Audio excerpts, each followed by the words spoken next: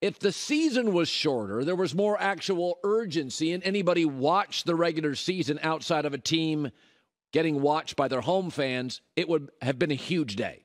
Yesterday was the greatest single day for any baseball player ever. It really was. Let's start with this. Generally, I don't know, let's go with always in the history of baseball. If you threw a shutout in a Major League Baseball game, in the summer heat in America, the hottest we've ever been, over 100 pitches, heavy uniform on, Major League hitters, complete game, one hit shutout, you would be gassed, fried, done. They wrap your arm with heavy towels and ice. You look like a speed bag that Tyson worked on for 2 hours. That's what Shohei Ohtani did yesterday. And then he played the second game of the doubleheader and smacked not one but 2 home runs. There is no comp for him on the planet. It's the greatest day for any pro athlete ever. Oh, by the way, he now leads baseball in homers, or still does with 38. We found a unicorn. It's real. It's him. He's got a name, Shohei Ohtani. Retire the term. Again, if baseball was shorter, had more urgency, and we discussed it like other sports with fewer games where the regular season mattered, would we understand what we're watching? I grew up watching baseball, much to the chagrin of my partner Jason McIntyre in the 70s. I can tell you every infield of the National League West. That's what I did. I watched baseball. And the greatest endurance feat of my generation was, say you're Johnny Bench. Day game, Saturday, first of 2. You were a catcher. There was AstroTurf. Or you're at Three Rivers in Pittsburgh, Busch Stadium in St. Louis, Veterans Stadium it was called in Philadelphia, AstroTurf. You're a catcher. You're burning 11 pounds off in the first of 2. And if you could, as a catcher, Manny Sanguillen for the Pirates, you were a Johnny Bench, and you could, in the same game, play catcher with AstroTurf on a Saturday afternoon doubleheader, and then get a base knock in the same game and drive in a run. That was a great feat of endurance. But then Bill Plummer would catch the second game for the Reds in the 70s. They wouldn't dare put Johnny Bench out for the second game of a doubleheader to catch. Ohtani pitched a complete game. Heat, sun, afternoon, shutout. Yeah, I'll play the second one and dominate that too. It's incredible what we're watching. It's why the Angels got very few offers for him. It runs counter to what you'd expect. What do you offer for him if there's no guarantees you can keep him? I don't know. You could gut your farm system. You could give away 4 other high-end players. But to be an ace pitcher, lead the league in all the power stats, and yet run elegantly is hard to describe. It makes Bo Jackson seem sticky. Deion Sanders, niche. Just a remarkable performance. All-time stuff. Retire the term unicorn. A one-hit shutout. I don't care if the Tigers aren't great. It's Major League Baseball.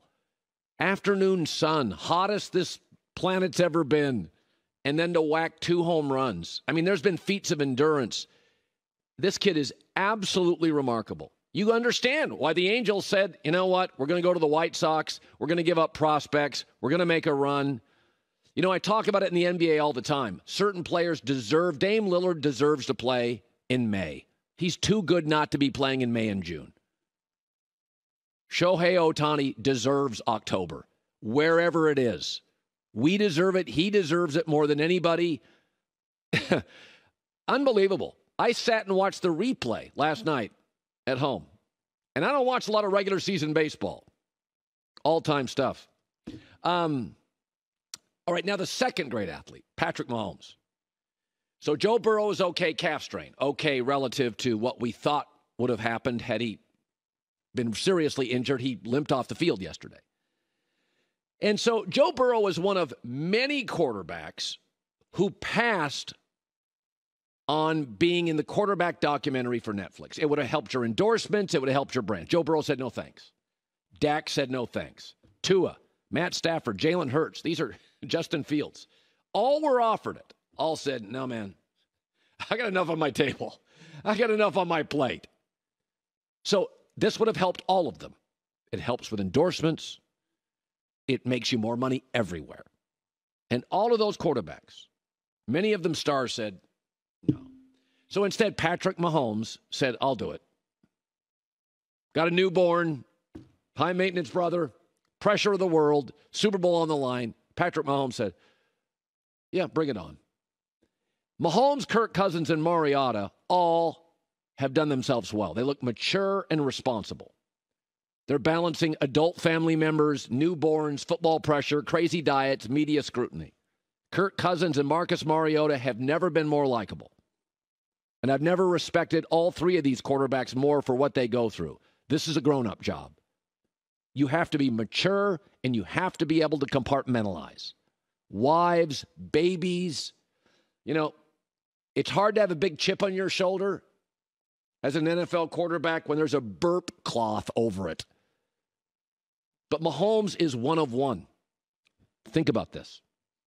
Now you add the TV cameras. Amazon's got a series. HBO's got a football series. Netflix does. Quarterback in the NFL is an utter pressure cave. One of the last 14 teams that have been on HBO's Hard Knocks, one of 14 won a playoff game. One of 5 in the Amazon series, all or nothing. One of 5, I think it was Arizona, won a playoff game. So that's 2 of 19. Even in the Netflix series, Kirk Cousins' season ended in disappointing fashion, and Marcus Mariota got benched. And then there's Mahomes. TV cameras hovering, newborn, challenging brother, playing with 9 or 10 rookies, scrutiny of the world, most talked about football player on the earth, won the Super Bowl. Even Tom Brady needed control.